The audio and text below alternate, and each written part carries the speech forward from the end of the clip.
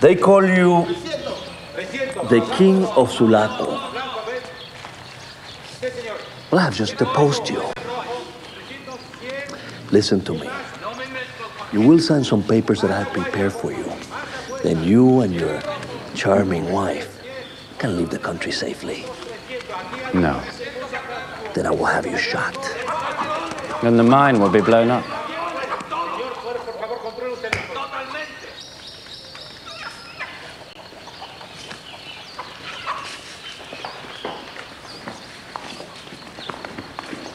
Superb.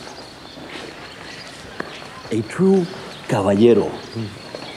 You are the man I took you for. And you are the man we need because you are unshakable. So let us caballeros discuss together how we can run this mine to our mutual benefit. See, together, we can make ourselves and we can make this country very, very rich. And that's what you want, isn't it? Hmm? I mean, how short-sighted to blow up all that silver. You need time to consider. I will give you until tomorrow. Speak to your wife. Today I'm very busy. I must deal with a dangerous man. Come. A traitor, Coronel Sotillo. He has betrayed his office. But you, senor, you can be sure that we are in charge and the town is safe. Tell your wife. I noticed her particularly when we were here at the ball. She's very charming. Oh, but she has nothing to worry from His Excellency Don Pedro Montero, Governor of Sulaco. At your service. Don Carlos, we know each other. We're both Costaguanans, and we want the same thing. And Don Carlos, don't make me fetch you. Hmm?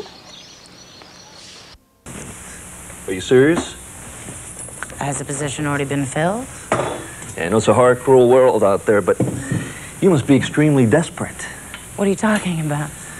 Well, my manager got shot to death last night. Hasn't even hit the streets yet. How in God's name did you even find out? The truth?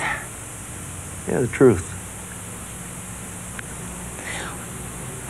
I have a friend who works down at the city morgue, and she knew I was looking for a job. What do you mean? Well, under the circumstances, I don't think you'll find many candidates enthusiastic about being here alone at night. Well, it was an aberration. The manager left the door open and things happen. Well, of course they do. But there's reality and then there's perception. Do you have a resume? Mm-hmm.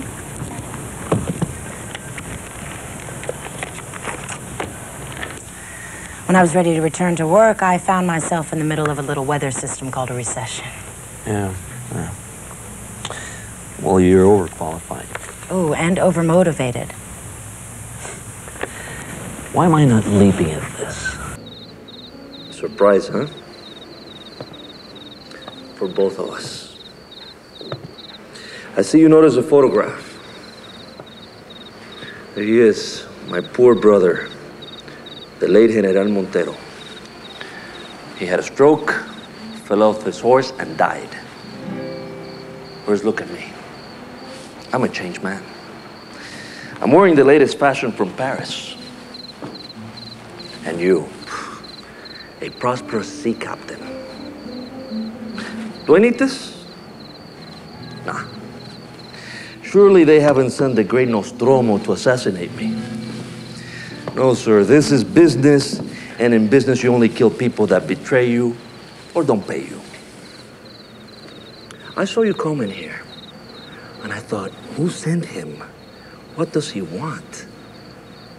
And then I understood. He's got it. I said to myself, he's got what that imbecile Sotillo couldn't find. He has it. A fortune. And he wants to change it into money. So you've been talking to different people in various ports, trying to find the man that can do it. And here I am, at your service.